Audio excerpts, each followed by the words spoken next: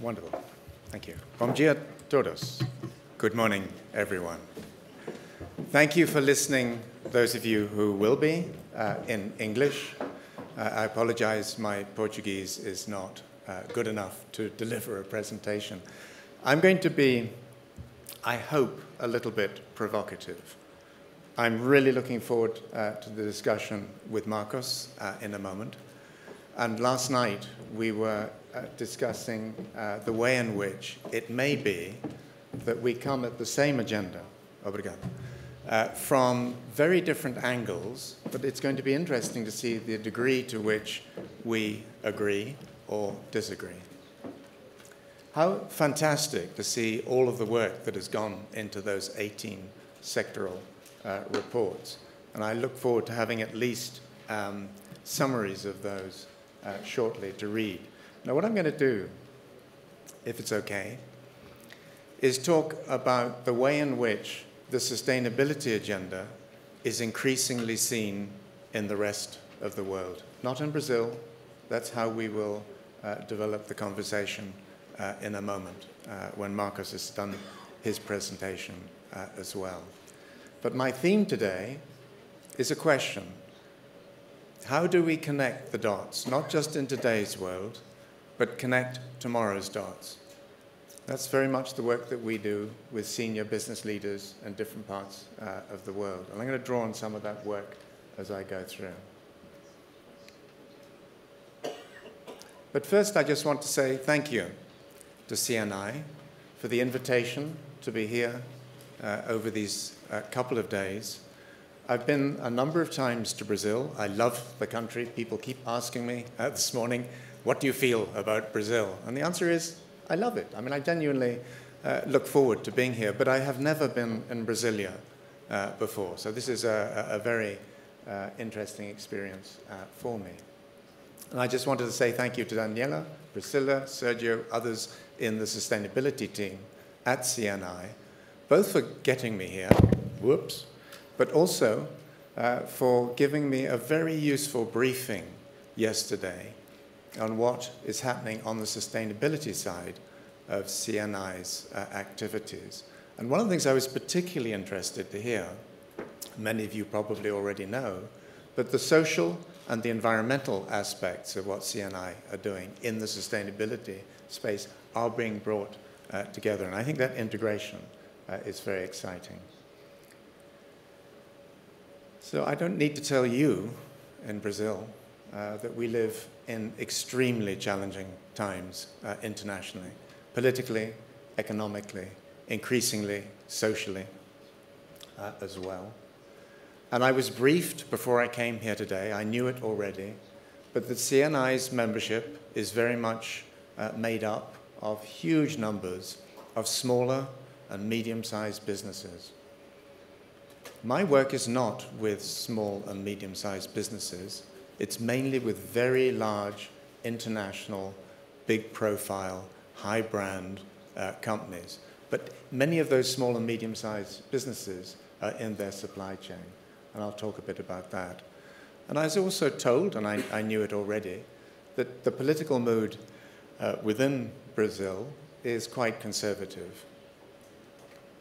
Fine. But I'm going to give you something slightly different. And I think the sustainability agenda, which many people understand to be an incremental agenda and largely about being nicer and doing a little bit more good, a little bit more, with a little bit more speed, I'm going to move that slightly away. That agenda is fine, but it's the minimum requirement in the international scene increasingly.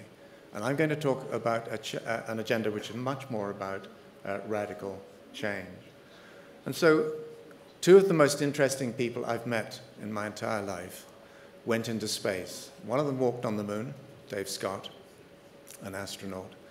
But the other is on our advisory council, has been for 10 years at Volans. And his name is Jerry Lininger. And in the 1980s, he was both an astronaut and a cosmonaut.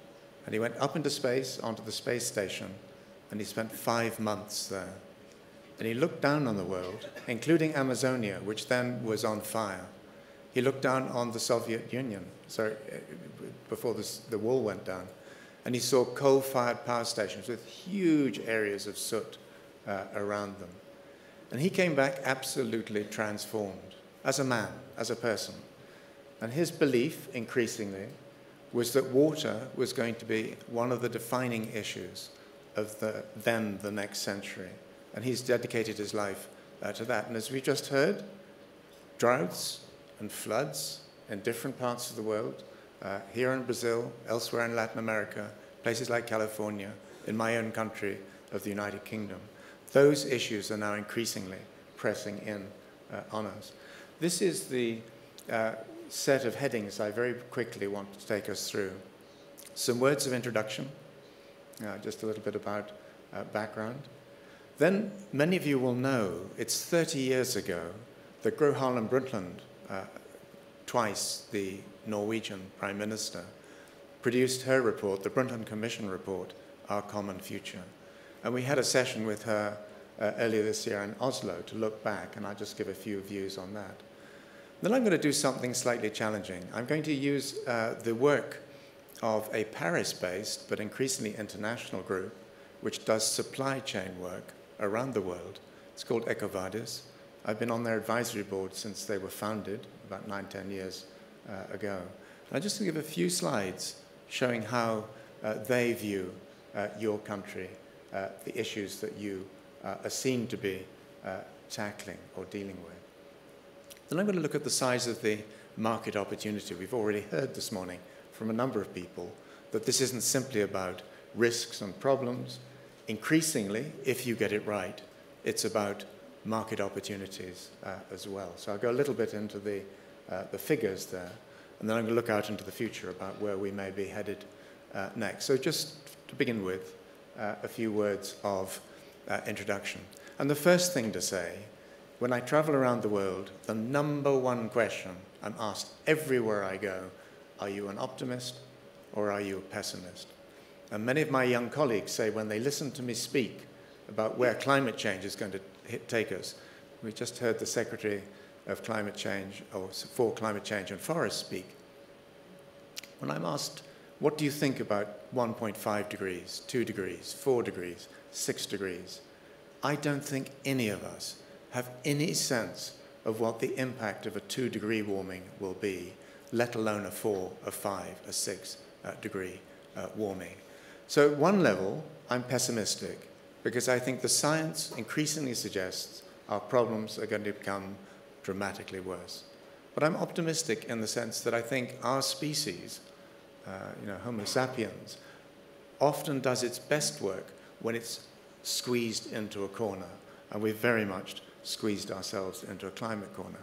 But when I come to Brazil, one of the reasons I like being here is not simply the friendliness of people and the growing interest in the agenda that, in a way, I represent.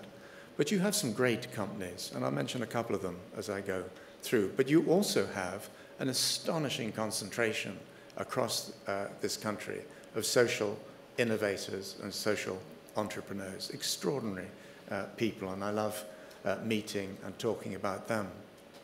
But as I said when I started, most of the work I've done over the years has been with big companies. The painting that you see there is of two people, the two founders of Hewlett-Packard, Bill Hewlett and Dave Packard. And it was just a painting of their garage, or as Americans say, garage, in which they started the company. And I just love that picture of the earth inside as an indication of the sort of challenges that have come up increasingly for top people in business, including people like them. But the reason why the Volkswagen symbol, logo, is there, you all know the story. I'm often asked too, do you trust business? Well, I'm really interested in business. I'm excited about what business leaders are doing in this space. Do I trust business? No, I don't. I've worked with enough companies to see over time how even if they start on the journey towards sustainability, they often back off. I've worked with companies like Shell, for example, that have done that, but are now coming back again under a different management team. So I don't particularly trust business. And then examples like the Volkswagen example, I show how deep some of the criminality or legal activities can sometimes take us. So that's just a public health warning. Business sometimes makes mistakes, and it sometimes does those accidentally, and it sometimes does them quite consciously. And I think it's very clear with VW, increasingly, that they did a lot of what they've done consciously. Now, one of the things I'm also asked to say something about is the business case for sustainability, the business case for social change. And we've spent 15, 20 years working on that. I love that side of our work, but I think the time of just focusing on the business case is disappearing. And I think increasingly we have to talk about business models, how value is created in new ways. And I was in New York 2 weeks ago for the UN Private Sector Forum, the Global Compact Leaders Summit, and for Climate Week. And one of the companies we were with there was Fibria, and they were talking about the work that they're doing in the forestry sector with 5 different business models, novel business models. And I think increasingly that's the direction in which this agenda has to go. Now, I know Nestlé has been in the news in Brazil in recent times because of the obesity issue. I declare an interest. For 7 or 8 years now, I've been on an advisory board within Nestlé. And in fact, I was in the boardroom when this campaign broke. You may have seen it where orangutan or monkey fingers were bitten off and a lot of blood. Very effective campaign. And when that came in on the screens in the Nestlé boardroom, there was some degree of shock. So I'll say a little bit more in a moment about why activists, campaigners, NGOs continue to be enormously important. They're not always right. They're not always going to win. But in terms of pushing the wider social and environmental agenda, they remain immensely important. And businesses that fail to engage NGOs effectively in good time can suffer. Now, one of the people who came to a roundtable that we did in New York was the editor-in-chief of the Harvard Business Review, Adi Ignatius. Some of you will have seen, those of you who read the Harvard Business Review, a growing number of articles on sustainable business on this agenda. And what was interesting in 2015 is that they did a survey of the most effective, the most important, the greatest leaders, in a way, across business internationally. And that year, for the first time, they changed the way they measured the rankings. And they gave 20% of the rankings for social and environmental factors. And many of you will remember what happened. Jeff Bezos of Amazon, who'd been right at the top, went down to number 87. I was quite pleased to see that. I sometimes buy things from Amazon, but I think they have some consequences in the wider world. And Lars Rabien Sørensen, who was the CEO of a healthcare company in Denmark, Novo Nordisk, rocketed right up to the top. And the cover is showing his face covered because nobody knew who he was. So it was an indication of 2 things.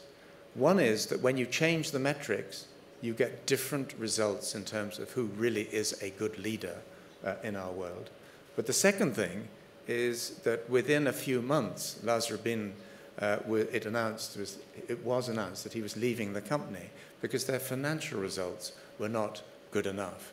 So it's not just financial or social or environmental. You've got to be able to do all of these elements in an integrated way. And I think one of the most exciting things about Novo Nordisk is that they are thinking about the future in an integrated way. At the bottom there, you will see a label saying cities changing diabetes. Novo Nordisk makes insulin. If you or members of your family have diabetes, you thank God or you thank companies like Novo Nordisk for insulin. You look at the future, and I mentioned obesity and the campaign against Nestlé. Obesity brings, and high body mass index, brings diseases, chronic diseases, including diabetes. And so what Novo Nordisk have done, they could look out at the future and think, that's a gold mine. we will make a huge amount of money from selling ever more diabetes in this world. And what they've done instead is to say, that's a real problem for public healthcare systems and governments in different parts of the world. The cost of treating diabetics as their numbers grow could collapse public healthcare systems. So we've got to act. How do we work with mayors, city administrations, to increase understanding of this growing risk and ensure people eat in the right way, exercise in the right way, and so on? A couple of very quick thoughts on the 30th anniversary of the Brundtland Commission report, Our Common Future. As I said, we got Gro Harlem Brundtland, now retired, into a meeting in Oslo early this year with a lot of young people from Scandinavia. And we asked the question, given what we were trying to do 30 years ago, how much progress have we been making? And many of the young people were quite pessimistic. They think on things like climate change, we are really going backwards in some ways. But overall, I think the consensus was a great deal of progress has been made, but only just getting started. And in terms of the progress, this is a photograph of our company that I co-founded 30 years ago, Sustainability. At that time, sustainability as a word did not even appear in the Brundtland Commission report.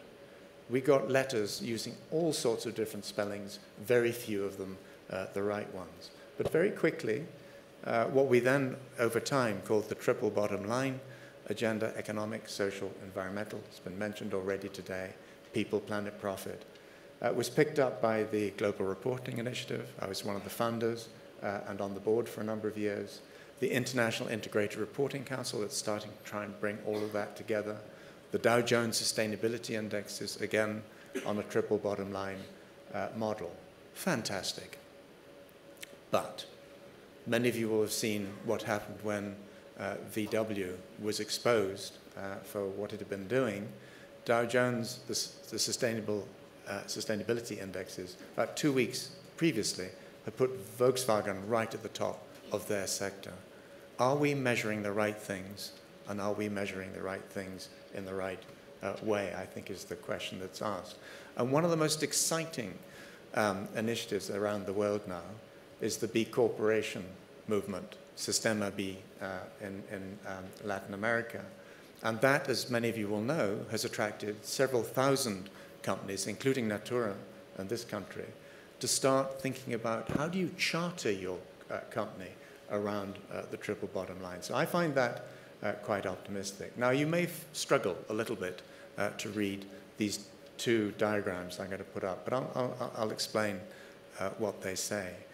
Every year, GlobeScan in Canada and sustainability organization I've already mentioned do surveys of experts around the world, thousands of them. And this one just shows the question, the responses to questions around who's driving the sustainability agenda. And what you see at the top over time is changes. You see NGOs sometimes social entrepreneurs, I've mentioned them as well, but other actors, like the private sector, quite some way down, and people like cities also quite some way down. And the second image, if I can get that one up, asks a different question. It's who do you expect to really drive change in what comes next? Quite interesting. Despite the national governments having been so low, they're seen right at the top. But interestingly too, alongside national governments, you have the private sector and business. And everything that I'll say from this point on is in that context. At a time when national governments are not properly playing the role that they should be playing, business is increasingly having to step up to the challenge. And it doesn't matter where you look in the world, what the issue is. Governments are struggling to deal with issues like plastics in the ocean. And forgive me the rather dramatic image of the robot, but there's a reason for putting it there. And the number 10, what this is a recent survey looking at what the key issues are in the sustainability agenda for business. And at the bottom, you see a jobless future brought in by things like the greater use of robotics over time. But if you just run down the list and you look at what's on it, you see globalization, which we've got used to over the last 20, 30 years, increasingly under pressure. Where's that one going to go? You see cybercrime, increasing hacking attacks, some of them perhaps most notoriously led by President Putin's Russia, but there are many other sources of these attacks. You see a change in climate leadership. You see city mayors increasingly stepping up because their cities and their economies increasingly at risk. We've heard about the global goals, the Sustainable Development Goals. Great launch, but what's going to happen to them over time? And I'll very briefly touch on that in a moment. False news, false facts. They're all about us. I had a conversation earlier on today which just reminded me of how much false information is now being broadcast and disseminated by very ordinary people without totally understanding what they're doing. Agriculture and food, big issue, soy and various other things for this country. Financial disclosures, healthcare issues, particularly the risk of pandemics, consumption driving all of this, and so on. So that's just an indication that the agenda that we're talking about here today is not just labor conditions, it's not just human rights, it's not just tropical deforestation or whatever. It's increasingly a systemic agenda, which business is increasingly going to struggle to deliver on its own. And it's all within the context of a set of economic pressure waves that have developed over the last 100, 150 years. Some of you will have read a very good short book by the World Economic Forum called The Fourth Industrial Revolution. Great book. But if you focus a little bit more on the data, you don't see 4 revolutions, you see 6. And these are just some of those. The dark blue line are some of those ups and downs. And what's really interesting is that the whole sustainable development, the whole sustainable business agenda has grown up in the most recent of those waves, the 5th. And that's largely been driven by information technology. And that brings some issues. And I'll touch very briefly as I conclude in a moment on what those issues are. But I was born in 1949. These diagrams show the period since 1950, 1 year later. And what they show is a series of exponential trends in our economies, in our societies, and critically in our environment. And they show things like population, urban populations, gross domestic product. They're all going exponential. Well, in a way, you might see that as good news. And then you see these sorts of diagrams showing at the same time species loss, soils loss, carbon in the atmosphere, ocean acidification, also going exponential. So when I started saying the sustainability agenda now is not an incremental change agenda, not a citizenship agenda as such, that's the background for what I was saying. And you've all seen these sorts of diagrams. But this, interestingly, goes back 400,000 years. Just look at the scale of the change that is coming upon us. And those changes will have consequences. Now, in my own city of London, I live there, some of you will have seen a terrible story, unbelievable in a way, with almost 100 people burned to death in a tower block. Why did that happen? Stupidity, all sorts of things, but one of the key reasons, people had put insulation blocks on the outside of that tower to save energy. What we do, and the intelligence with which we do it, and the effectiveness and efficiency and so on, is going to have very real consequences for all of us, but particularly for the poor over time. And the image of the icebreaker, you all know the story, but ships can now pass through the North Pole area without being stopped by the ice. Who would have imagined 20 or 30 years ago that we would have got to that point in all of this? More locally, the combination of warming climate, standing water from storms, spread of insects, we're starting to see other issues on the public healthcare front coming up. Now, let me just very quickly go through EcoVadis and their thinking on your country and what they see as the issues around supply chains reaching into Brazil. And what you'll see here, and it's slightly difficult to read, but the number of companies that they're serving here is about 40,000. So it's a big number around the world. And these are not primarily big companies. Most of them are small and medium-sized enterprises. So this is the whole world, and what you see is a reasonably balanced bell jar distribution there. You then come to Brazil, and what you see is rather different. It's skewed. Now, you'd expect that. Well, firstly, the numbers here are smaller, about 1,300 companies being surveyed. But again, what you see is more problems. And the gradation is just showing on the right-hand side the difference between those people who are doing nothing and people who are doing a very great deal. So what are the issues that an organization like EcoVadis is now focusing on? I won't read all of these, but you know, corruption, it's fantastic that this country is increasingly dealing with bribery and corruption.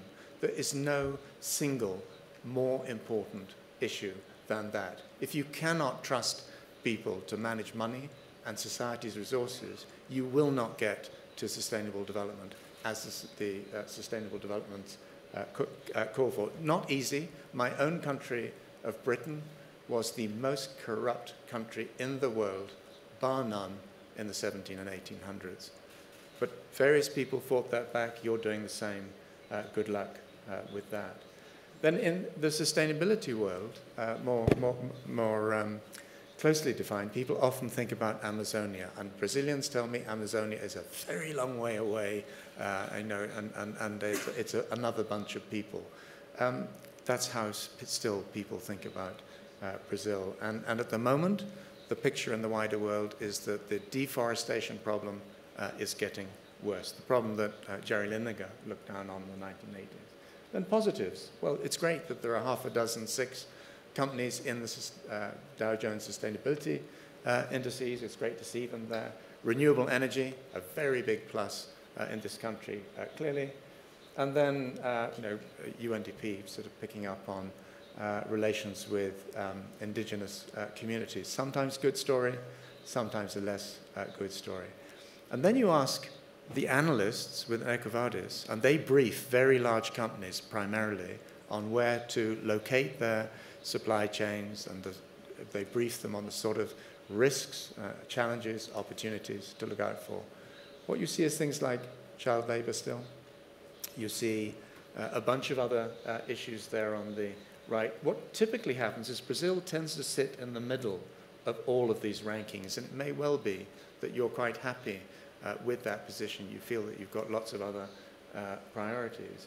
And there are plenty of opportunities out there, female participation on the labor market at the bottom there. So, great news, but be aware that these sorts of rankings increasingly also have consequences.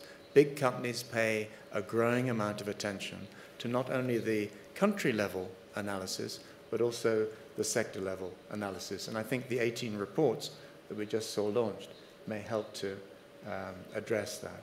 So that's the nature of a challenge. A lot of what's happening in the space is no longer done in the streets with big signs by campaigners.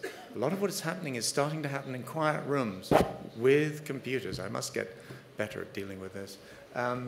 With analysts who are, they're often introverted people. They're putting together data in new ways, and I think it would be good to pay more attention to that. So, quick few slides on the size of the market opportunity, which is now out there. Again, already been referenced by other speakers.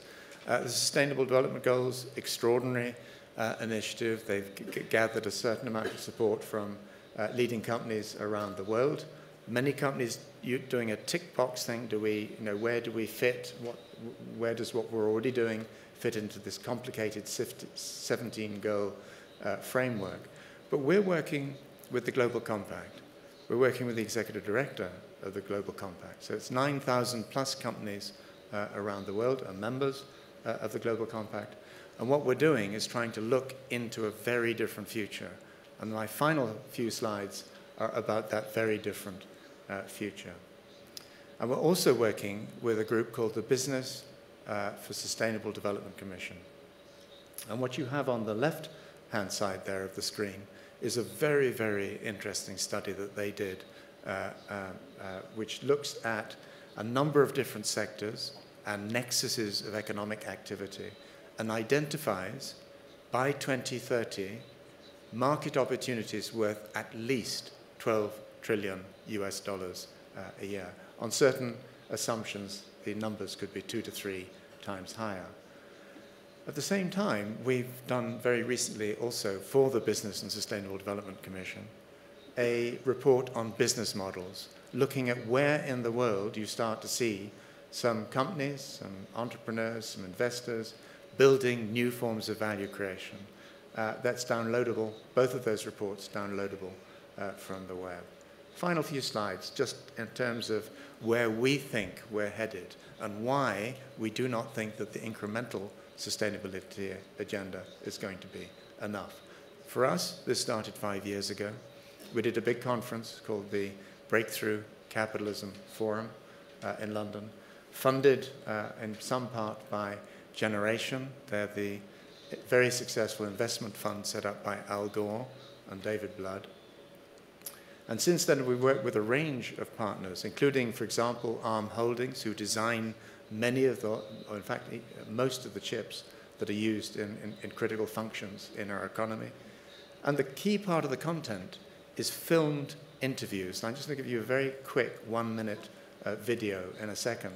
Filmed interviews with some of the most interesting innovators, entrepreneurs, investors, CEOs in different parts of the world who are developing these breakthrough business models. And in doing that, we're working with some quite interesting partners. UBS, the Swiss bank, Arabesque. It's an artificial intelligence-driven investment fund. And the final few slides have one slide on that. This is how we think about the future, and this is why we do not think incrementalism is enough to see us into a sustainable future. And I'm not going to go through this in any detail, but what you may see, horizontal axis goes from negative to positive impact. So when I started work, I was doing environmental impact assessments, looking at the negative consequences of what business was doing. People increasingly are now looking at the social positive impact. And you actually have two brothers who define either end of that axis. They're the Page brothers. Larry Page co-founded Google, and he talks about new technologies, new business models that could create benefits for 1 billion people. His brother Carl is part of the Anthropocene Institute and is looking at problems, pandemics, nuclear exchanges that could kill or damage the interests of 1 billion people. The vertical axis is where things go very strange. That's orders of magnitude. So it starts to the halfway point is just 1 order of magnitude. And then it goes 10-fold, 100-fold, and so on. And this is the area that Silicon Valley has become really clever at operating in. And we talk about business as usual, change as usual, and then in the breakthrough zone, you have things that are driving us towards exponential disaster and things that are potentially at least driving us towards exponential success. And if you haven't read Paul Hawkins' new book called Drawdown, I recommend it incredibly highly.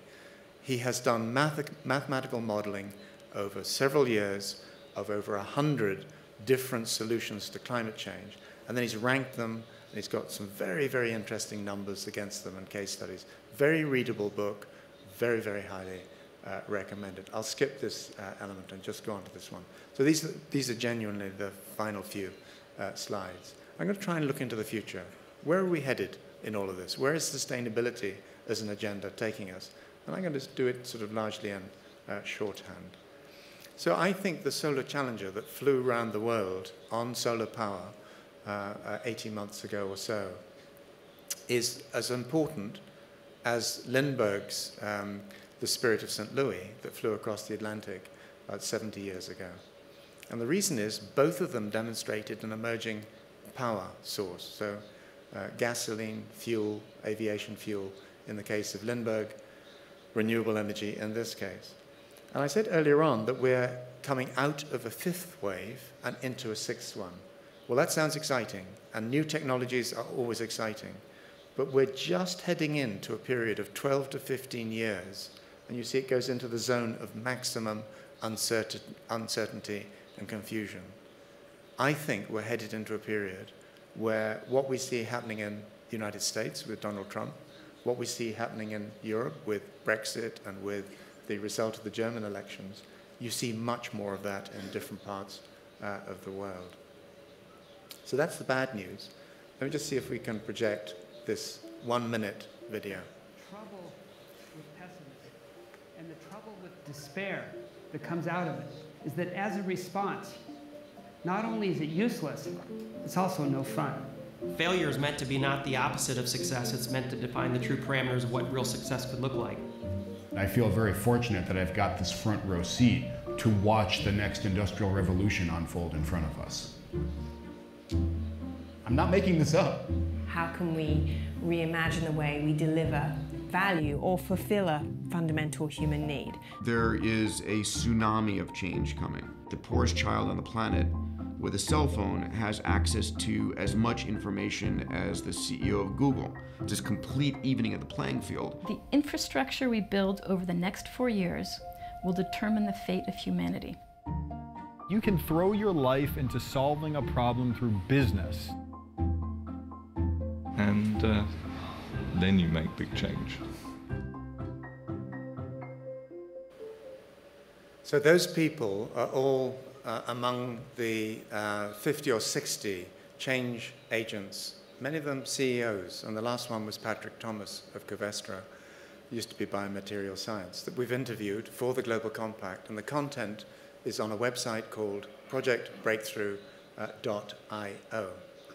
So that's all exciting. We're enormously, energetically pushing that out into the wider world. But again, if you think about the new technologies that are coming at us, many of them have consequences that we haven't yet properly thought through. And last night at dinner, I was mentioning somebody, Thomas Midgley. Some of you might have heard of him, but he was a long time ago. Most people I talk to in the United States don't remember him. He worked for General Motors, and then he worked for DuPont. And he came up with 100 things that got patents. So he's a very brilliant man. But I just remember 3 things that Thomas Midgley Jr. did. He came up with leaded gasoline, which was a brilliant energy efficiency breakthrough innovation at the time. And yet, as we know, around the world, it massively poisoned young people's nervous systems, affected their learning ability. The second technology that he came up with, again, brilliant at the time in terms of safety, was a family of chemicals called freons, chlorofluorocarbons. And they blew a hole in the stratospheric ozone layer. So thank you, Tom Midgley. That's not quite what you expected. Probably no reason that you would have thought that that would be the consequence, but that's what happened. And then third, very sadly, towards the end of his life, he contracted polio, and he built a bed. And the bed was like a robotic bed. This was the 1940s. And it would get him in and out of bed without nursing help. And it strangled him. And I simply tell those stories to say, however clever we are, the technologies and the business models we're in process of developing could have quite unforeseen consequences. So with the Global Compact, one of the things we're doing, and with a group called PA Consulting, we're looking at many of these different emerging technologies and trying to engage the people who are developing them. And one of the things we find is when we go to see them in places like California, they say, very interesting to see you. Nobody else from the sustainability movement has yet come to talk to us about all of this. And I think one of the things we've got to do is get out more and engage these people much more effectively than we have. And yet already, I mentioned Arabesque. They're London-based. They're an investment fund, and they do screening of companies. So far, 4,000 companies around the world are on their database, and they're using machine learning and artificial intelligence to track companies. Now, this is no longer just NGOs tracking what companies do. It's these sort of robotic intelligences that are dragging information from wherever they can find it, including, hopefully, those 18 reports. Oh, I should just go back and just read the quote, because I think it's quite important. What they're saying, this is their CEO, the environmental, social, and governance agenda is the same for finance as electricity is to the auto industry. Think about auto design, you'll probably think about, well, we've got lights, and we've got ignition, and we've got starters and so on. But then you think about electric mobility, electric vehicles and so on, and autonomous vehicles. That's their theory of change, and I think it's well worth thinking about. Now, just a quick fire, double slide set, just looking at one area.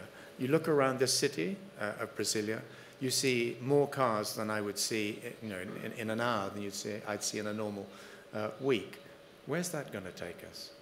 Well, this is a study that was done by a group called Rethink X, and it looks at transportation just in the 10 years from 2020 to 2030 and worldwide. When companies like General Motors, when Ford, Toyota see these predictions, they go white. They go into shock. I was talking to somebody from General Motors just a couple of weeks ago, and he said we're going to see more change in the automotive industry in 5 years than we've seen in the last 50. That's the scale of the disruption that people are increasingly expecting. And what this diagram shows, it goes to 2030, and it shows two things. One is we will all travel more. So there will be a 50%, they reckon, increase in passenger kilometers or passenger miles traveled. Well, that's great news if you're making, designing, selling cars. The problem is the second bullet point, which basically makes the point that over the same time scale, we will see a 70% collapse in the revenues that can be earned in this sector. So if you're an automotive company, you're an oil company, this looks like an existential threat increasingly. So in sector after sector, each of those 18 sectors that you lined up here just now, digitalization and sustainability put together are going to disrupt their business models quite fundamentally, and it's going to happen far faster than most of us might imagine. And this, many of you will have seen this diagram, but I just think it's a very interesting way of mapping how these exponential trajectories work in our minds and also in the wider economy. For a long time, nothing seems to happen. And then suddenly, you get to the point where there is breakthrough. Again, I'm sounding like a talking library, but if you have not read this book, Exponential Organizations, by several people from Singularity University, extremely highly recommended. And you see this sort of battle playing out. In London, the authorities have just banned Uber. Everywhere I travel in Brazil, I see Uber advertised. In a couple of weeks, it won't be allowed in London at all. And the reason is because there is a concern about the social performance of the company. So all of these people who are thinking about exponentials, they think it'll just happen. And what we're going to see increasingly, I think, is these tensions between social, environmental, governance factors and those exponentials. I mentioned the Generation Impact Investment Management Fund earlier on. They have a foundation.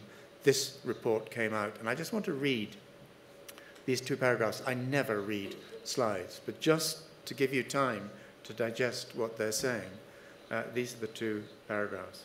They say the sustainability revolution appears to have the scale of the Industrial Revolution and the Agricultural Revolution and the speed of the Information Revolution.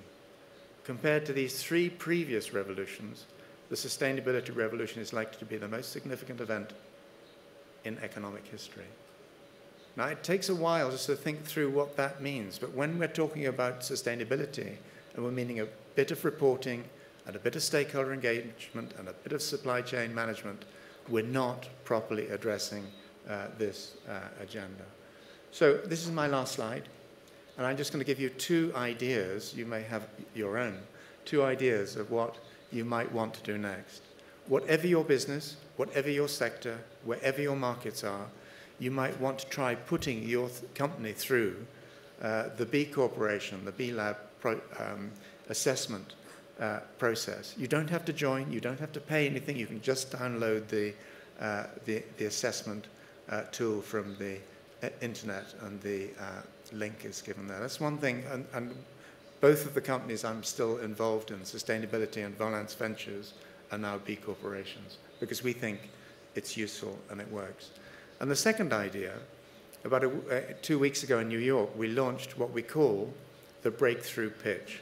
So people kept saying to us as we traveled around the world, it's great to have these Elon Musks and people like that talking to us about this, exponential change. How do we pitch this? How do we present this to our own top team, to our board and our C-suite?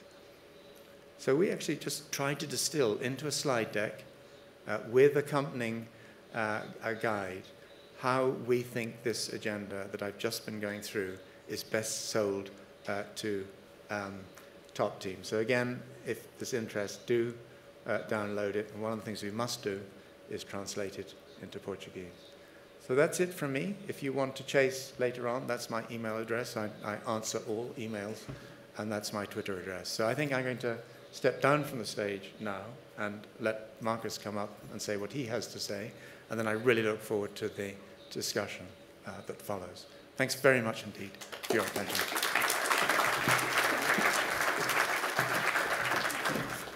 Muito bom dia, Dr. Schellen, Dr. Marcos Guerra, na figura de quem eu cumprimento todos os presentes. É uma honra compartilhar esse painel com o John. Parabéns, John, pela extraordinária apresentação. Parabéns à equipe da CNI por mais essa edição importante do CNI Sustentabilidade. A primeira vez que eu estive em Brasília foi em 91, né? E eu me lembro que quando eu cheguei no aeroporto, né, havia um grupo muito grande de gente com uma série de faixas, faixas que diziam o seguinte: bem-vindos a Brasília, sede do Congresso Internacional de Estudos sobre Objetos Voadores Não Identificados. UFOs, OVNIs. Né? E aí, um pouco para começar essa conversa sobre sustentabilidade, o que ela significa hoje, vai continuar significando para os próximos anos, eu fiquei pensando o seguinte: vamos supor, né, que aqui do lado de fora da CNI, onde existe um terreno vazio, de repente, meus amigos, pousasse uma espaçonave de um outro sistema sideral, né, e de repente saísse dessa espaçonave um visitante, né, desse outro planeta. Ele vai entrar aqui nesse auditório e ele vai nos perguntar o seguinte: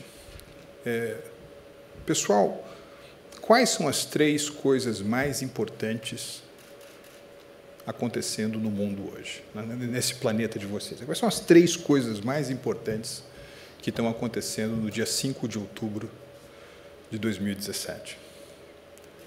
O que vocês diriam? Vamos ver algumas contribuições aqui.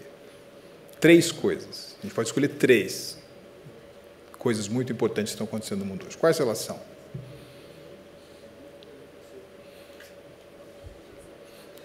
Ou deixaríamos o nosso visitante sem resposta? Desigualdade. Nacionalismo. Vamos a outra. Tem uma dinâmica de desigualdade, né? As distâncias estão crescendo, sociais e econômicas. Há uma ideia aqui sobre nacionalismo que estão exacerbados. Outra resposta: são 3 coisas mais importantes que estão acontecendo no mundo neste momento. Individualidade ou individualismo, uma espécie de, digamos assim, um afloramento, né, da ideia de individualismo. Mudanças climáticas, estou puxando aqui já mais para a nossa temática. Outras contribuições, o que mais que está acontecendo no mundo de tão importante hoje? Intolerância, que tem muito que ver com o individualismo também, e com essa emergência de uma guerra, provavelmente com um epicentro... Oi? Iminência de uma guerra, com um provável epicentro, digamos, ali na Coreia do Norte, na Península Coreana. Novos mercados. Você olha para a Índia, por exemplo, que está crescendo 7,5% ao ano, né? Muito provavelmente nos próximos anos será, juntamente com a China, não é, o grande motor da economia mundial. Digitalização, esse fenômeno que foi descrito aqui muito bem também na palestra do John. Se eu tivesse que dar uma resumida na contribuição de vocês, eu diria que há 3 dinâmicas muito importantes acontecendo no mundo hoje. As 3 representam desafios muito importantes. O primeiro, que tem que ver com sua resposta, é o que eu chamaria de o desafio da desglobalização. Né? Por que o desafio da desglobalização? Porque nós nos acostumamos a um paradigma, né, que talvez tenha sido inaugurado com a queda do Muro de Berlim e com o desmantelamento da União Soviética, de que o livre mercado, o livre comércio, o Estado de Direito, a democracia representativa eram quase que pilares intocáveis, né, da maneira pela qual os povos buscariam prosperidade com sustentabilidade. E, no entanto, quando a gente olha alguns dos fenômenos econômicos mais impressionantes dessas últimas décadas, vamos pensar, por exemplo, no caso da China, né? A China que, em 1978, por exemplo, com uma população que era 10 vezes maior do que o Brasil, tinha um PIB per capita 10 vezes menor do que o Brasil, né? E hoje, como vocês sabem, ela já é uma economia de 12 trilhões de dólares, com um PIB per capita superior ao nosso.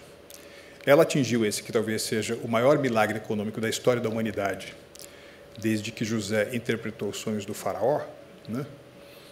Sem agências reguladoras, sem clara divisão entre os poderes, sem democracia representativa, sem Estado de Direito tal qual nós os entendemos no Ocidente e, em grande medida, desrespeitando o meio ambiente, desrespeitando aquilo que nós chamamos de sustentabilidade. Absoluto desrespeito a leis de propriedade intelectual e, ainda assim, ela deixou de ser, como mencionei, uma economia absolutamente marginal para ser alçada ao topo daquilo que hoje a gente chama no mundo de G2, né, o grupo dos dois países mais importantes.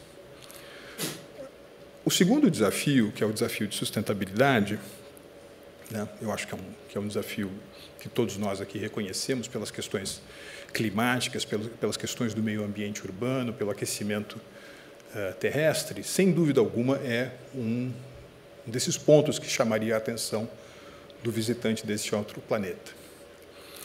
Mas há também uma terceira dinâmica, há também um terceiro expoente desse mundo que nós estamos vivendo hoje, que tem respondido por diferentes nomes, né?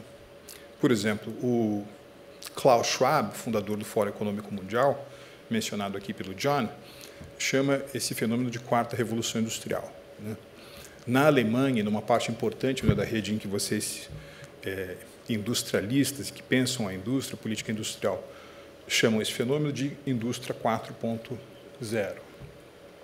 Outros chamam esse período de a era da adaptação.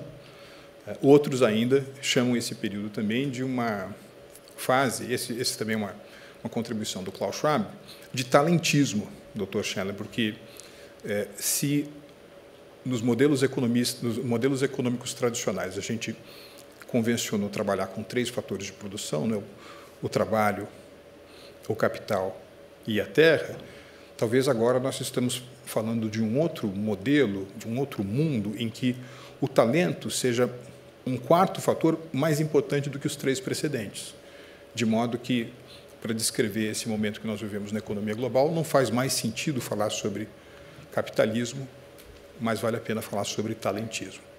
Então, mais uma vez, 3 coisas mais importantes acontecendo no mundo hoje: desglobalização, sustentabilidade e quarta revolução industrial ou talentismo. Agora, se o nosso visitante do outro planeta desse uma olhada rápida, fizesse uma análise minimamente microscópica entre esses 3 pilares, a minha impressão, John, é que ele olharia para o segundo e para o terceiro e nos perguntaria o seguinte: bom, mas eles não são a mesma coisa? Sustentabilidade e a nova era do talento, sustentabilidade e indústria 4.0 não são a mesma coisa? Então, eu queria propor aos senhores a seguinte perspectiva. O conceito de sustentabilidade é um conceito orgânico. isso esteve muito presente aqui no John, entre outras maneiras, sob a forma dele meio que decretar um fim dos efeitos multiplicadores positivos do que ele chamou de sustentabilidade incremental. E por que isso está acontecendo? E aqui eu vou ser um pouco óbvio. É porque se você pensar nas duas fontes de alimentação desse conceito orgânico, que é o conceito de sustentabilidade, vocês vão perceber que eles têm um duto de alimentação originado de fontes mais ecológicas, e ele tem um outro duto de alimentação oriundo de fontes mais econômicas. É óbvio a relação umbilical que existe entre ecologia e economia, como, aliás, os próprios gregos nos ensinaram.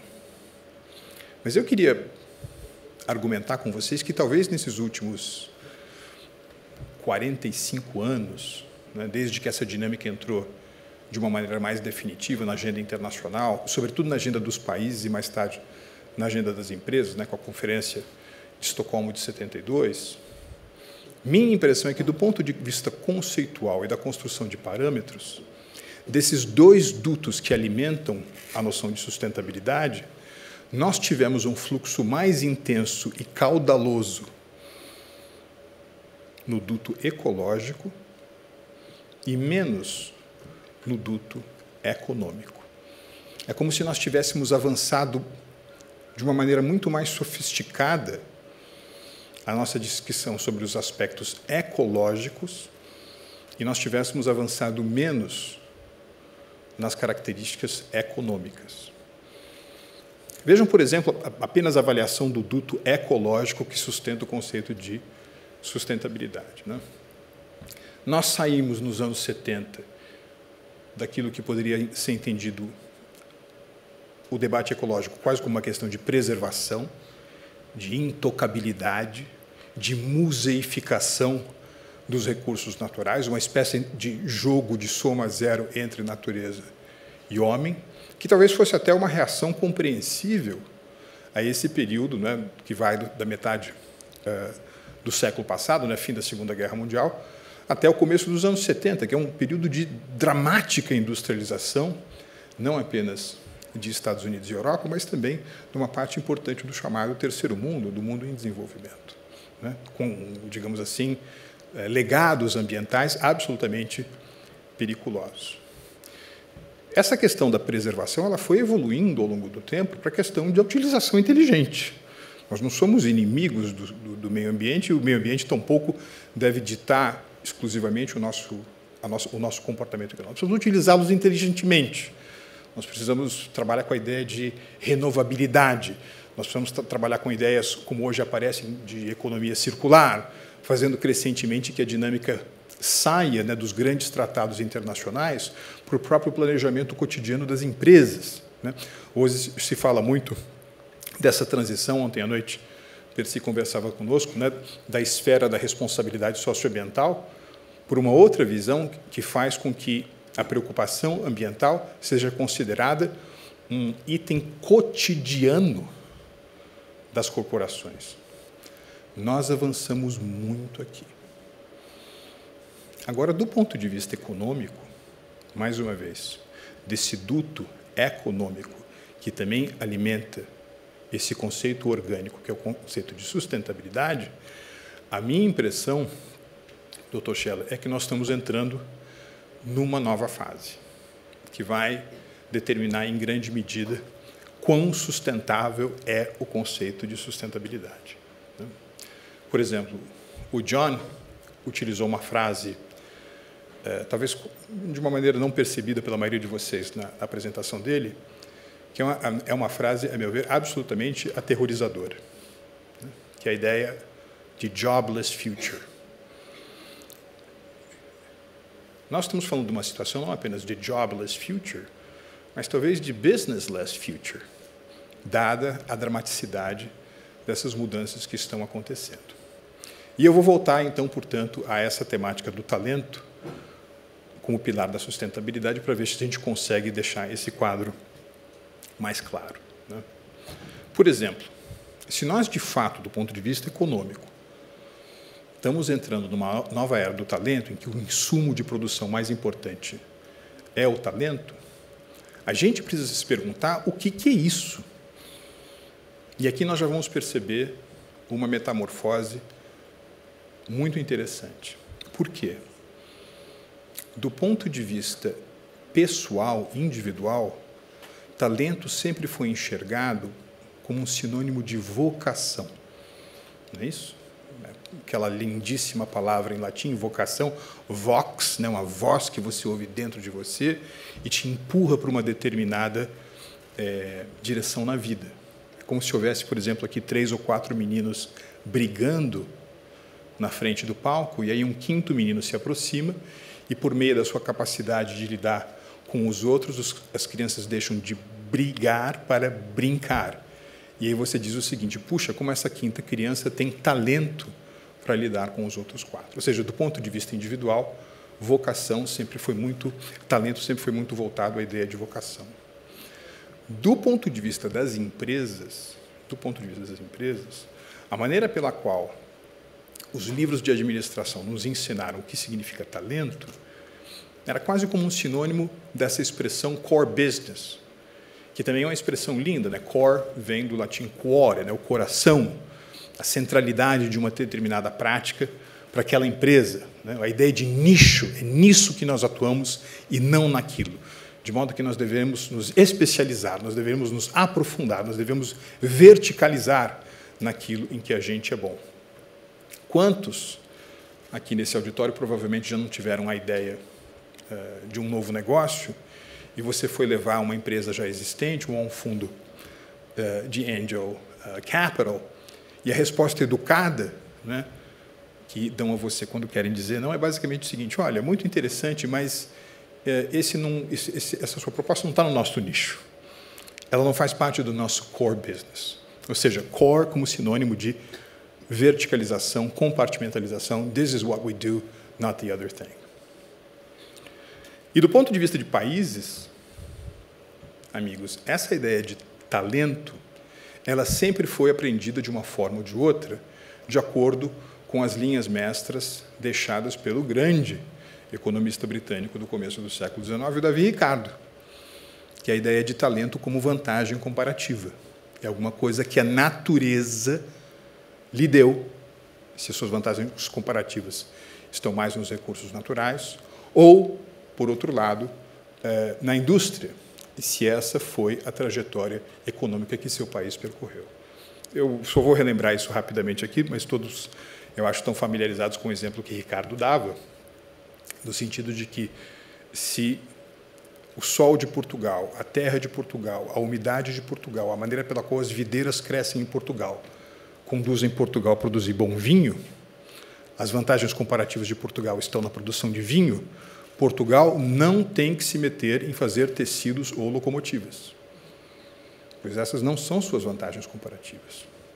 Por outro lado, se você, britânico, dado a característica do seu solo, do seu clima, da sua incidência solar, não lhe permite a produção de vinhos, é melhor que os britânicos se especializem em têxteis ou em locomotivas, pois essas são as suas vantagens comparativas. Não há que haver essa transposição setorial na economia global, pois é apenas a troca entre vantagens comparativas em que cada um produz as suas excelências que estará a beleza e a prosperidade de todos. A minha impressão, meus amigos, é que nesse novo conceito de sustentabilidade que vem por aí, essas noções tradicionais de talento, especialização, vantagens comparativas, elas implodiram. Puff. Elas estão deixando de ser importantes. Vamos começar por um exemplo empresarial, né? Que, aliás, é uma empresa que tem um monte de pecados também. Alguém aqui conhece uma empresa chamada Samsung? Ou melhor, alguém aqui não conhece uma empresa chamada Samsung? É uma empresa que faz o quê?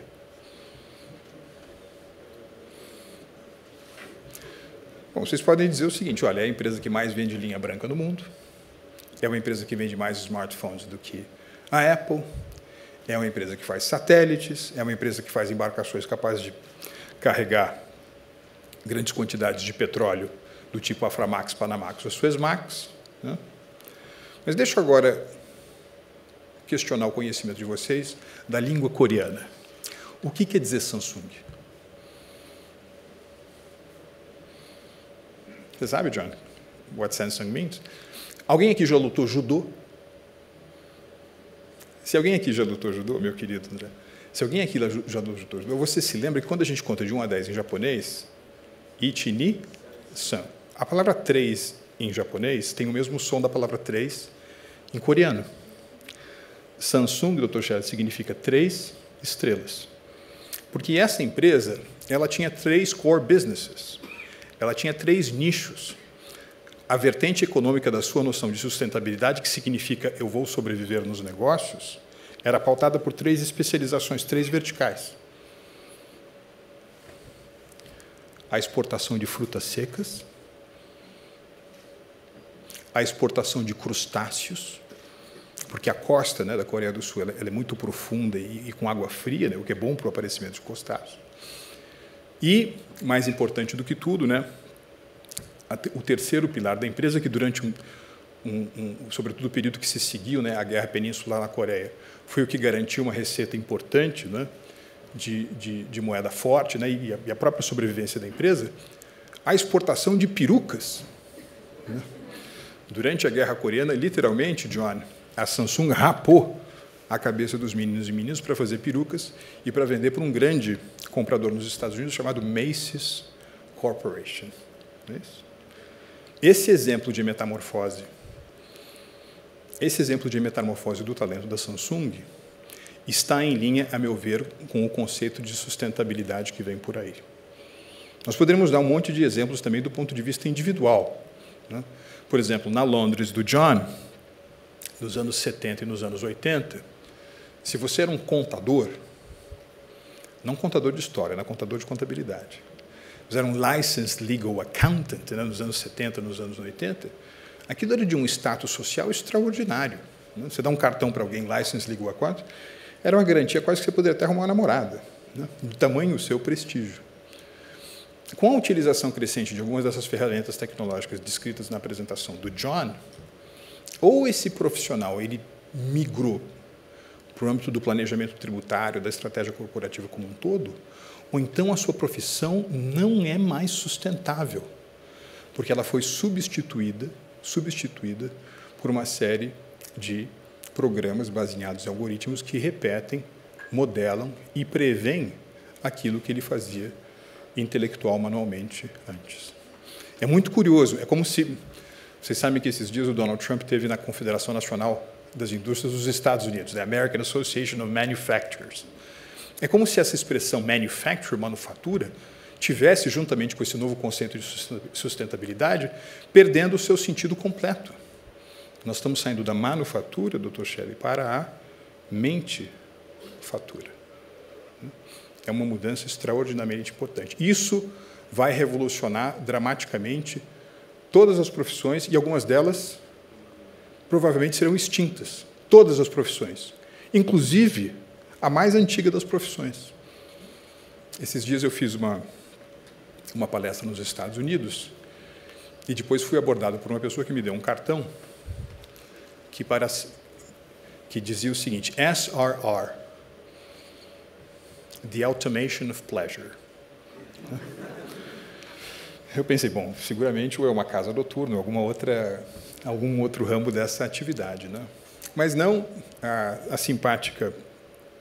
minha simpática interlocutora estava me dizendo, John, que SRR significa Sexually Responsive Robots. Não é isso? São robôs com os quais você pode interagir sexualmente. Então, vejam, até a profissão mais antiga do mundo vai passar por uma metamorfose dramática nesses anos que vêm por aí. Do ponto de vista dos países, meus amigos, é absolutamente a mesma coisa. Por exemplo, nós estamos acostumados com uma narrativa que também é muito baseada naquela velha ideia de que as economias só são sustentáveis se elas aproveitam as suas vantagens comparativas, né? de entender que porque a Ásia-Pacífico está crescendo o mundo, há uma grande demanda mundial por alimentos e por bens minerais, onde o Brasil, por exemplo, tem vantagens comparativas, o Brasil conseguiria garantir uma renda cativa nesses próximos 20, 25 anos, que viesse a permitir, por exemplo, investimentos em pesquisa, desenvolvimento e inovação. Né? Bom, outro dia, John, eu vou muito à China, né? Tenho ido à China bastante, e eu estou absolutamente fascinado como em supermercados na China, e mesmo em restaurantes na China, você encontra pratos à base de peixes de rio brasileiros.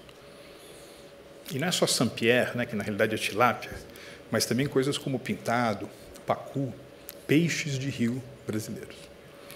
Bom, isso ficou muito na minha cabeça.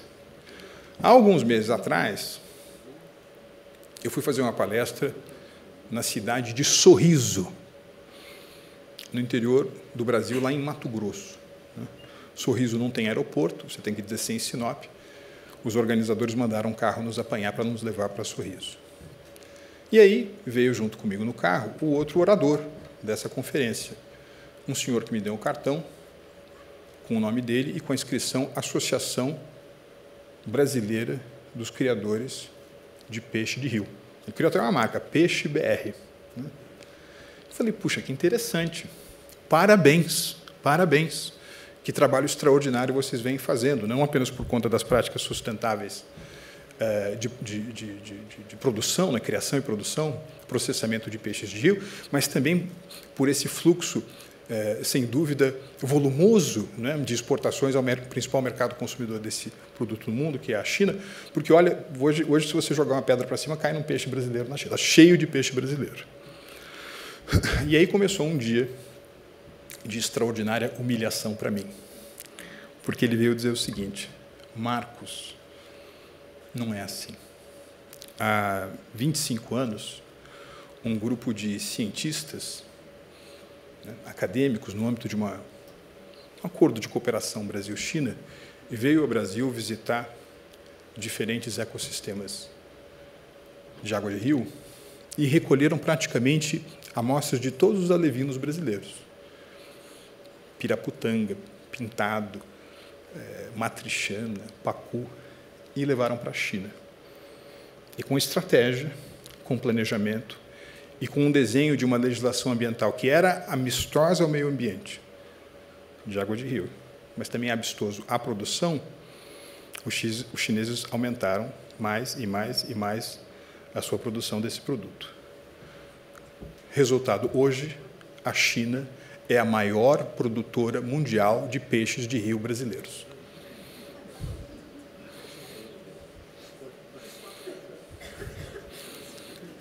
E de uma maneira interessantíssima, quer dizer, eles não estão só preocupados em pegar o peixe, eles estão preocupados também fazendo extraordinárias joint ventures com os noruegueses, por exemplo, são os caras que mais entendem de peixe do mundo, para fazer produtos laminados, resfriados, defumados e tingidos, como o recém-lançado Red Pacu, né, que é um produto que os chineses lançaram agora na feira de Boston, né, que é a maior desse setor no mundo, para competir com o mercado internacional de salmão. Então, vejam, mais uma vez, a ideia de criação de novos talentos, daquilo que o grande professor brasileiro Eugênio Mussac chama de metacompetência, como um critério importante da sustentabilidade. Agora, os principais desafios, meus amigos, a meu ver, fora esses maiores, né, de como é que nós vamos estrategizar como país, né, esse novo conceito de sustentabilidade, que é muito intensivo em talento, é o que fazer no âmbito da nossa própria empresa, na relação capital-trabalho.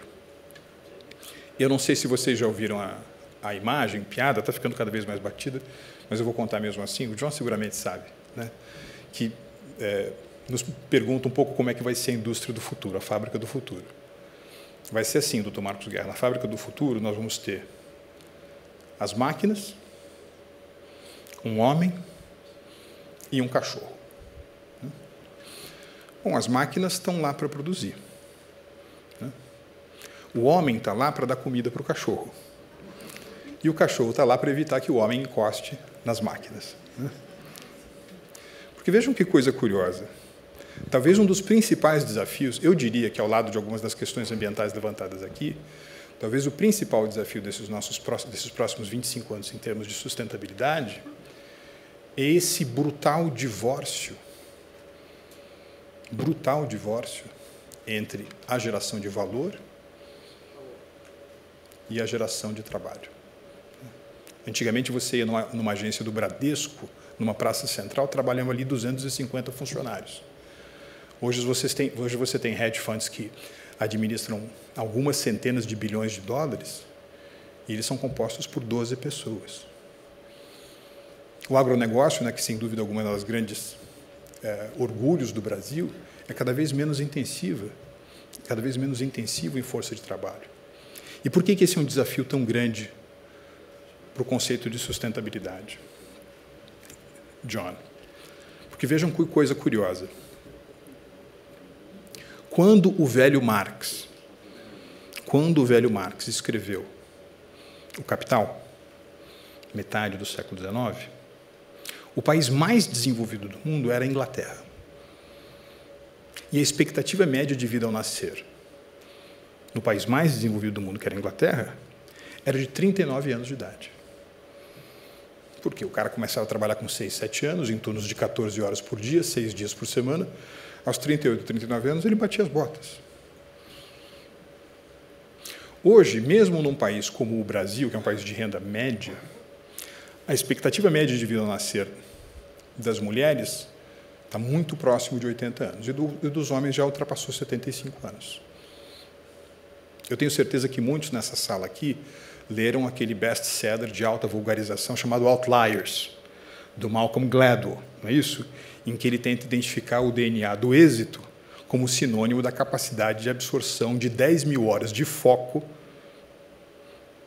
não só educação ou prática, as duas coisas juntas, foco, para que você possa desempenhar uma determinada habilidade humana. Agora, o que acontece com uma pessoa que chega aos 25 anos de idade, não sem ter as 10 mil horas, mas sem ter 1000 horas? O que vai acontecer com a vida dela, do ponto de vista da sustentabilidade dela própria, da sua empresa, do ambiente em que ela se insere? Porque nós não estamos na Inglaterra do final da metade do século XIX. Isso quer dizer o seguinte: se ela chegar aos 25 anos de idade, sem ter os equipamentos mínimos intelectuais para desempenhar uma função desse mundo que nós estamos descrevendo, o que será que ela vai fazer com a existência dela dos 25 até os 80 anos? O que isso vai significar, por exemplo, em termos de orçamento público, seja para a segurança das grandes cidades, seja para a gestão de águas urbanas, seja para seguro-desemprego? Porque essa pessoa será muito pouco útil, será muito pouco sustentável para essas pontas de lança da quarta revolução industrial, mas será extraordinariamente instrumental para negócios como o tráfico de entorpecentes, o comércio ilegal de armas e a pirataria.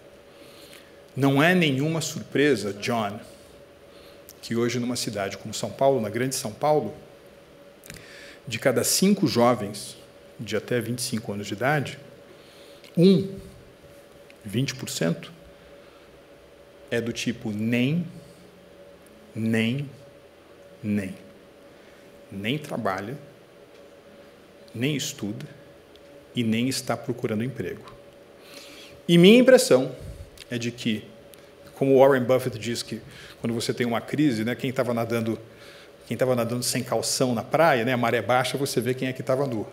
Minha impressão é que nessa transição brasileira, na minha opinião, dos próximos 18 meses, para uma situação macroeconômica melhor, muitos desses 14 milhões de desempregados vão ser reinseridos no mercado de trabalho por razões conjunturais. Melhor investimento, melhores perspectivas, melhora crédito, as pessoas voltam ao mercado de trabalho. Mas muitas delas simplesmente não conseguirão se reinserir em atividades econômicas porque elas não detêm os requisitos mínimos para desempenhar uma posição produtiva nesse novo mundo que vem por aí.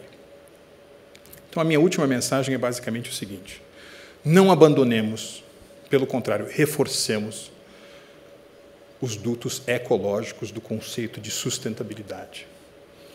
Mas, do ponto de vista dos dutos econômicos do conceito de sustentabilidade, talvez a palavra mais importante, aliás, se vocês não se lembrarem de nada do que eu disse aqui, lembrem-se pelo menos do que eu vou dizer agora, a palavra mais importante para essa nova sustentabilidade que vem por aí é a palavra reskilling. Recapacitação, reabilitação, retreinamento daqueles que podem desempenhar um papel produtivo nesse mundo que vem por aí. Algumas habilidades vão se perder, elas precisam ser recapacitadas. People have to be reskilled. Essa é a palavra mais importante nas próximas 2 décadas. Mais importante, sobretudo no nosso contexto específico brasileiro, onde nós temos tanta criatividade desperdiçada. Se nós não conseguirmos fazer isso, minha impressão é que, mais uma vez, não importando quão corretas estejam os nossos paradigmas de sustentabilidade, países como o Brasil vão continuar em trajetórias semelhantes a voos de galinha. Por outro lado, se a gente conseguir fazer isso, nós vamos dar plena expressão à criatividade que nós temos tão vibrante no Brasil. E, seguramente, o nosso país, também no setor industrial, vai poder ser uma das economias mais dinâmicas do século XXI. Obrigado.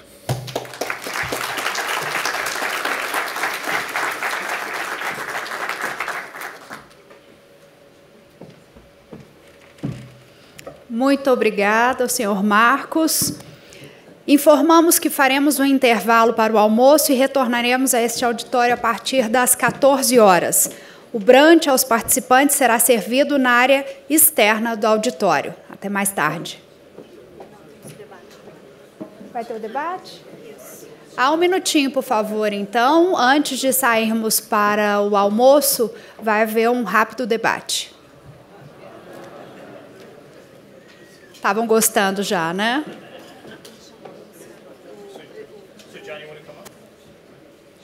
Mr. John, please.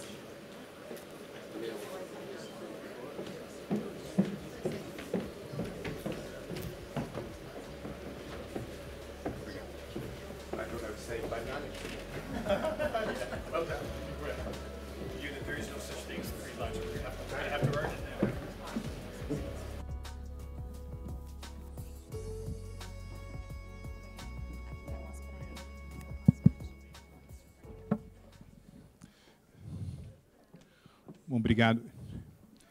A gente vai mudar para o inglês, né, por orientação dos organizadores, né?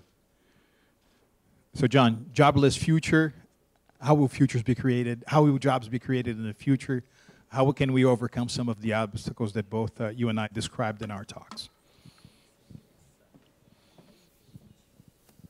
I don't know is the first answer, because I think we are facing a fascinating, really challenging period in our collective history. And I look back, for example, at the discovery of the printing press, and we now look at it as a safe technology, and we learned a huge amount from reading books.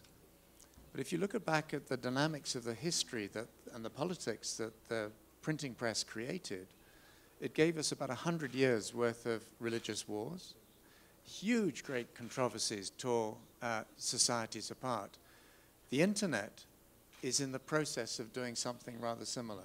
And so, you know, we may go through it much faster, but I don't think we are simply facing a straightforward trajectory from a nice internet to a wonderful new world that is completely sustainable, where young people and others have the jobs that they would want, even if we reskill them. And when you asked, Marcos, earlier on, the audience to put up their hands and say, what do you think the 3 big challenges are? The one that came to my mind was the need to build better bridges between young people and old people. because I think there is a tension building in some societies. We saw it in my country with Brexit, where the old people voted for Brexit, and the young people are horrified at what's being done with their futures. I think there's a real tension there. I think most of the jobs will be doing things we've never heard of, maybe maintaining the sexually responsive robots or whatever. God, I hope not. But most of these things will be invented by people we've never heard of. So my fingers are crossed. Mine as well. But one of the things that really caught my attention in your presentation, John, was you said incremental sustainability is perhaps gone, or it should be gone. Why do you say that? I mean, why isn't there, especially in countries like the BRICS, Brazil, Russia, India, China, still a long way to go for awareness, for incremental sustainability? I want to come back to you in a moment, Marcos, because I think you said something about China, which I think really resonated with me, a country that has succeeded, that has grown to almost miraculous degree, but without the rule of law, without democracy very often as we would understand it, and without a great deal of respect for the wider environment. I'd love to have your sense of where you think that might be going. Let me say a little bit about incrementalism. I do not mean that ordinary people should not do small steps, whatever they can, whatever's within their power to do. That's important. And very often that's the entry level. So if you have people, in my country at the moment, people are fighting in an old industrial city, Sheffield, to protect urban trees in cities. Because the council, to save money, is cutting the trees down. And people are now going around trying to put a value on those trees. Now, I think those local politics are incredibly important. And I think what people do in small ways is also incredibly important. All I'm saying is, if that's all we do, the changes that you're talking about, the changes that we are increasingly seeing, bless you, are coming at us at such speed and at such scale, it doesn't matter what happens at the ground level. So it's not either or, as we'd say, both and. But I'd love to come back to the China point, because I've worked there and I love the Chinese, what I've seen of them, but they also frighten the life out of me, because I think they are coming at such speed and with such a strange sense of history that I think whatever they say about peaceful rise, we may find ourselves at war sooner than we might imagine, and their democracy, legal and environmental values look different. Now, I'm sure you're an optimist, and I'm looking forward to hearing your optimism. You know, I'm only optimist in the sense that I think there's so much interdependence in the world now, especially when you think about the two members of the G2, China and the United States. I mean, China is America's top destination for foreign direct investment, vice versa. The bilateral commercial exchange between China and the U.S. is bigger than the trade flows between China and all of the other BRICS. So I think there's a lot of interdependence there. But I mean, of course, humans make mistakes. People in power makes mistakes. I just don't think that this is happening anytime soon. It may be projected into the future, especially because, as we were discussing yesterday, China is still a very small player when compared to the United States in defense spending, for example, and it really has to gear up militarily to play a role there. But that, John, bringing the discussion back to sustainability, which I think is really undergoing this metamorphosis that we described in our talks. We now talk about things like the Amazon and the extraordinary biodiversity it has. It's a great environmental asset that Brazil does not take, say, full advantage of in terms of developing tech-intensive products originating from that ecosystem. Do you have any advice on those who want to make, for example, biodiversity a profitable business and therefore exploring these huge advantages that a country like Brazil has? Again, that's a very difficult question, but let me try. I think I mentioned Fibria, Brazilian forestry products company, used to be a pulp company, now exploring different models. business models. And they're looking at simple things like lignin, but a bunch of other forest products, including system services over time. And increasingly people talk about ecosystem services, that intact, healthy ecosystems do things like flood control, carbon absorption, which we currently don't value. And I think biodiversity is both incredibly important and, even for someone like me, at risk of being quite boring, in the sense I love being in nature. I really do. It's where I started my career in a way. But for most people in business, if you start to talk about biodiversity, they'll push you through to their, their parks conservation department or whatever.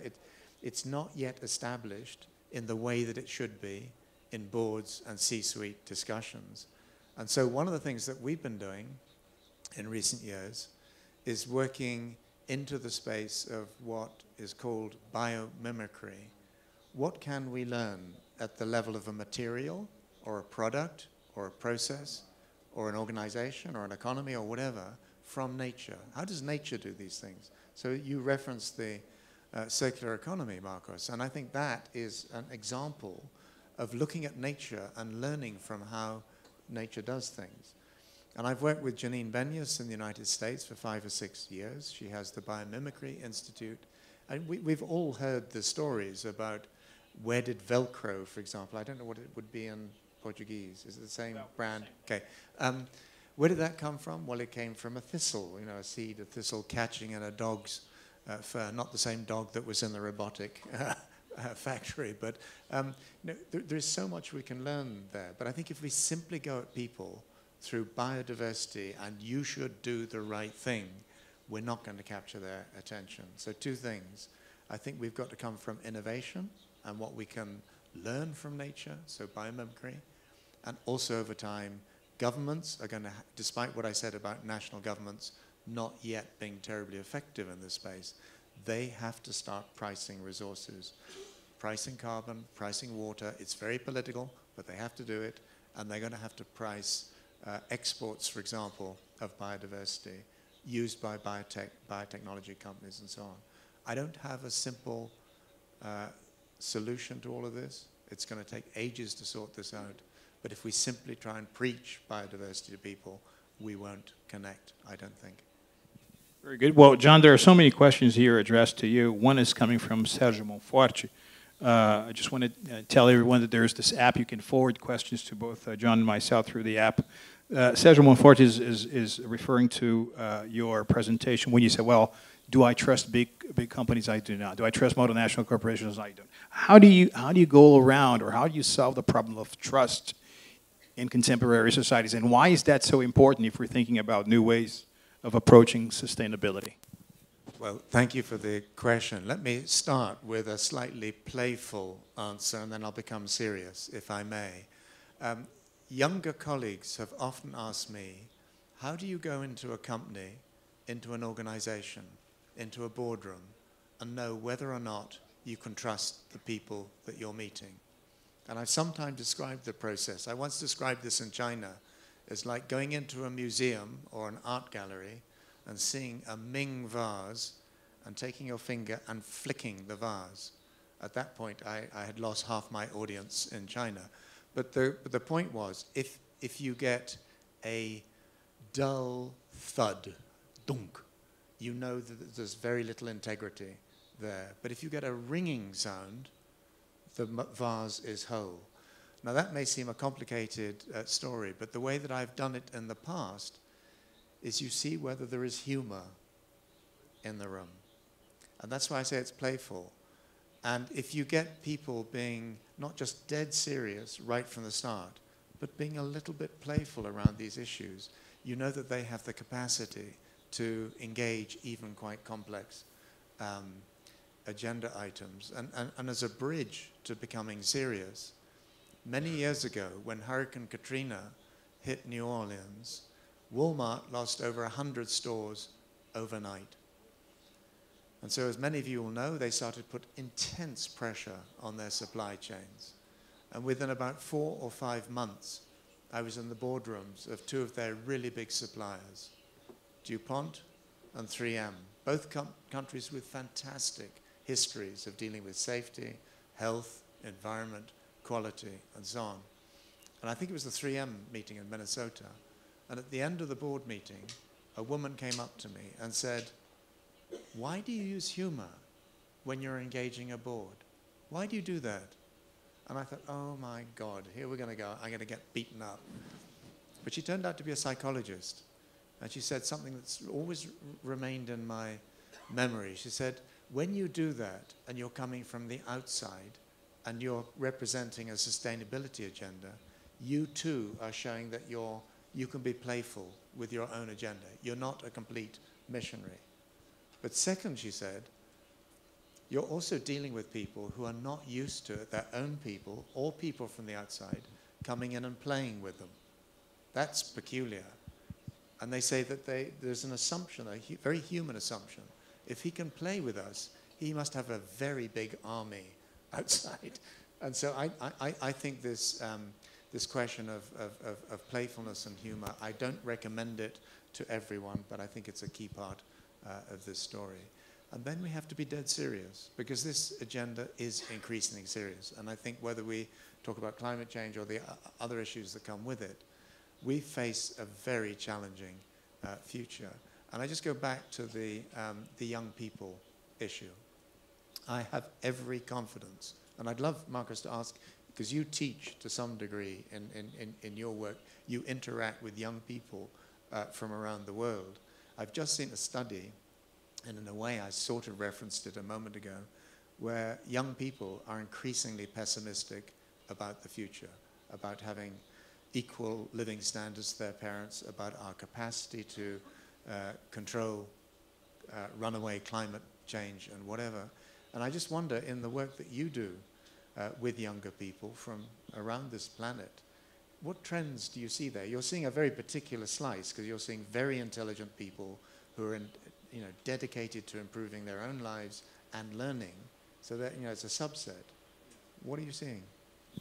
It's interesting, John, because I think the overall profile of young people, to a certain degree,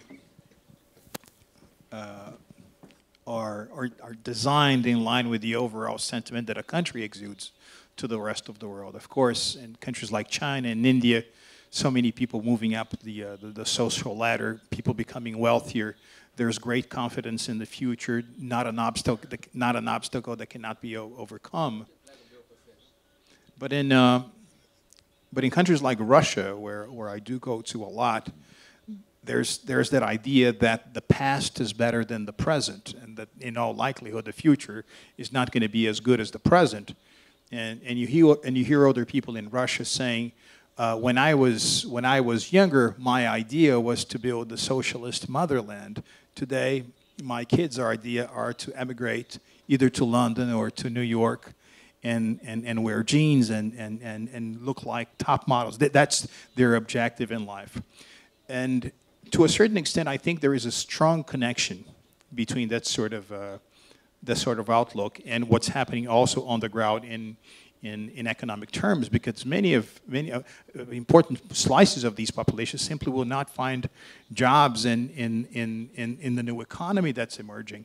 And that is going to create very, very strong difficulties for those, for example, who think about industrial policy.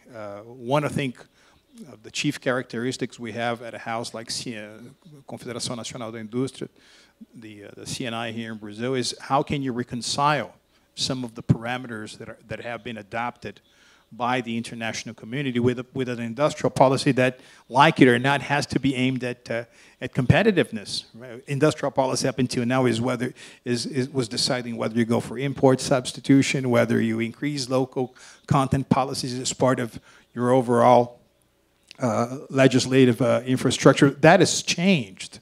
That has changed dramatically, and I think one of the most important societal sectors that are going to be impacted are younger people, because even if you think about the way demographics is progressing in the world today, life expectancy at birth, for example, in countries like Brazil, are only going to go up, right? This is even going to create, I think, linguistic problems. In Switzerland, for example, 1 out of 2 kids that are born today are going to leave north the age of 100, right? In Brazil, people are becoming are living to a more mature age. So if it takes so long for you to prepare your competitive entry into the marketplace, into the labor market, where exactly do your teenage years end? Because we have gotten used to, for example, when you talk about the notion of a teenager is equal to the numbers in English from 13 to 19, 13, 14, that's why you become a teenager. But you have to have, if you have to have so many skills to be, once again, competitive in this age that we're walking into, when is your teenage years going to become? It's probably good news for some because they may feel like they're teenagers up until the age of 35 or 40. So this is a very important impact that we're going to feel in Brazil and across the world. And of course, it's a much bigger challenge in the sense that, as I've mentioned in my talk, my impression is that perhaps with the exception of sectors like tourism, which is still very labor intensive, we're only going to see more of a brutal divorce between the creation of value and the creation of jobs. And when we talk about talentism, great theme, your third bullet point in a way, most people, most of the time, will think about young people.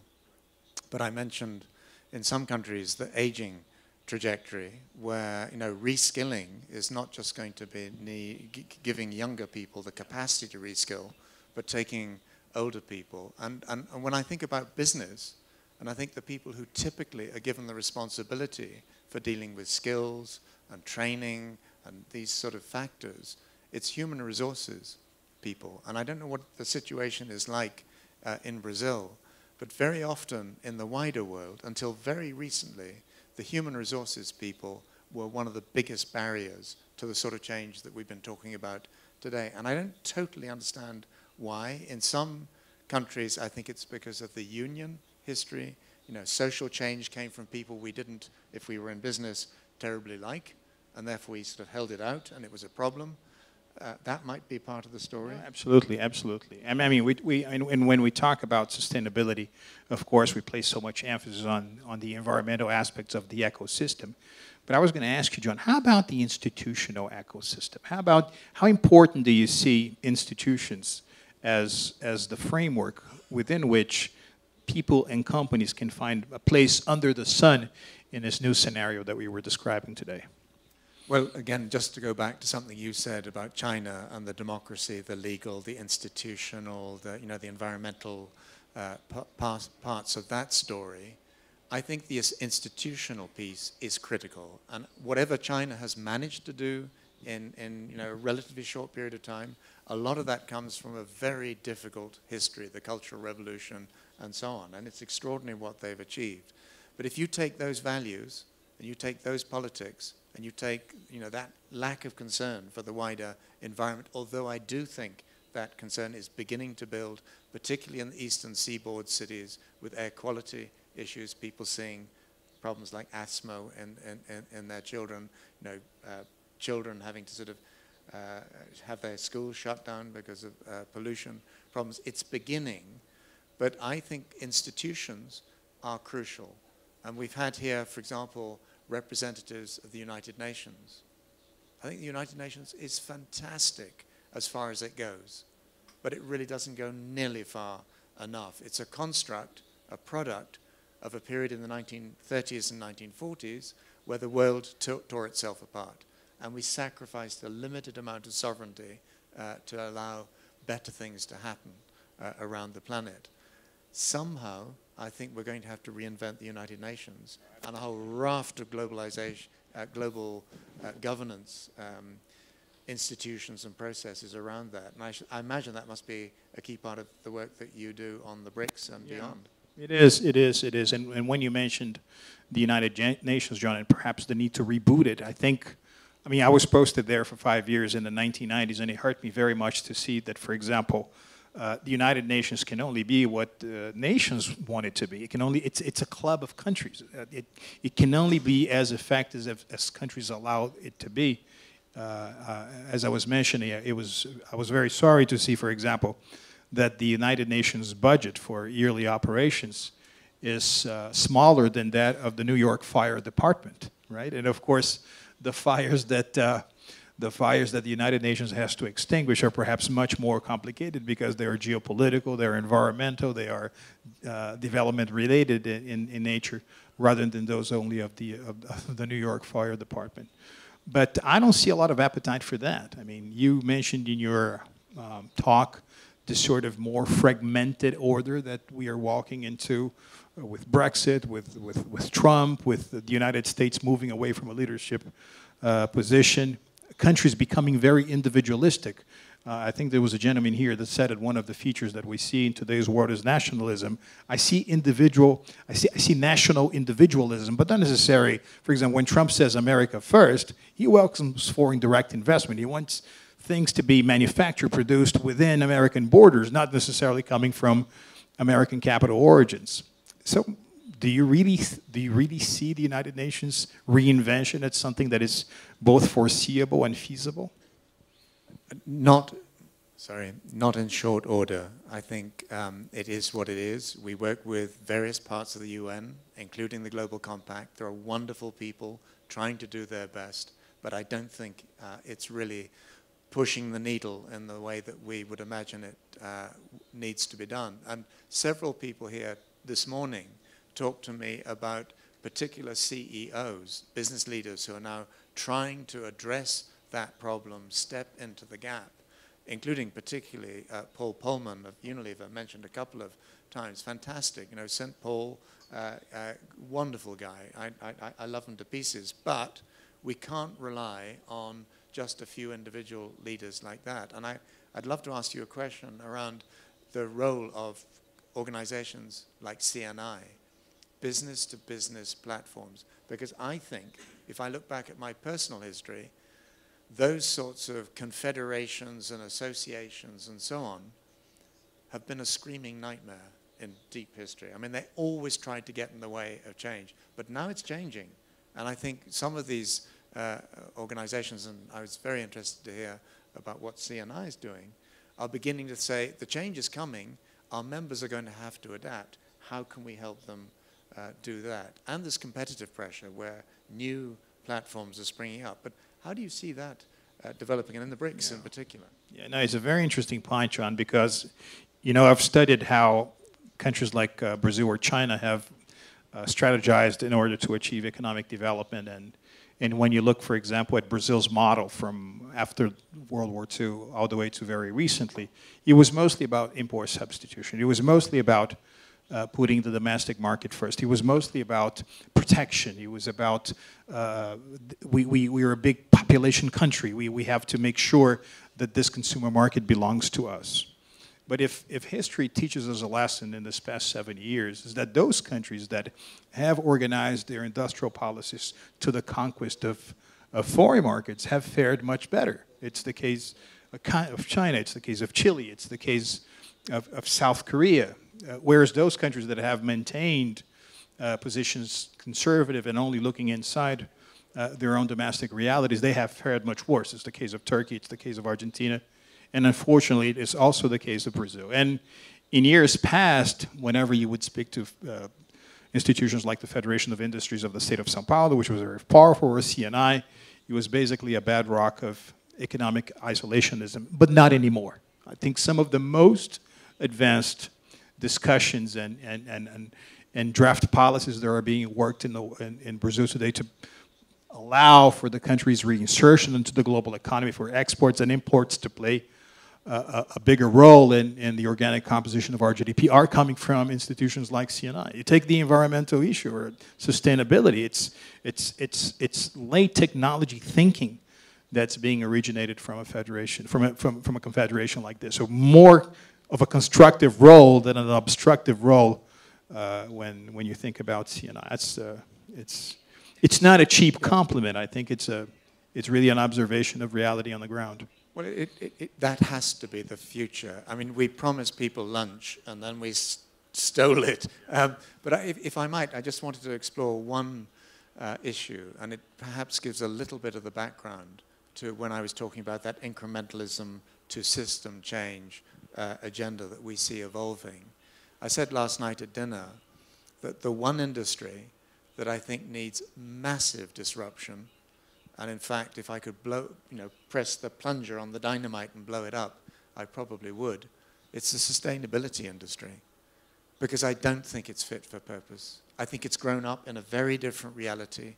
I think it's grown up to encourage people to, as I said earlier on, to do the citizenship and corporate social responsibility piece. But most of the people in most companies that we deal with who deal with the sustainability agenda, including chief sustainability officers, if you ask them to draw the business model of their organization on the back of a napkin or an envelope, they really struggle. Now, maybe that's because they work for very complex organizations with multiple business models, but I think it's something else. I think they come from a very different background.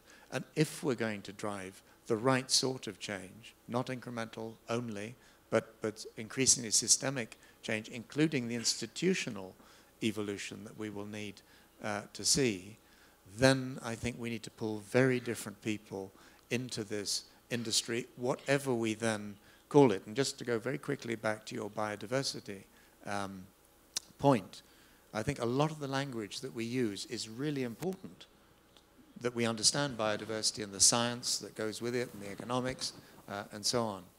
But over time, I think we've got to change our language, we've got to change the way we engage with the wider world, and we've got to suck in a very different generation of talent. Some of those people will be young, some of them will be older, but it's that, I think, in the next 3 to 5 years, we're going to see a level of change in the so-called sustainability industry, which again is absolutely off the scale, and I think it's overdue.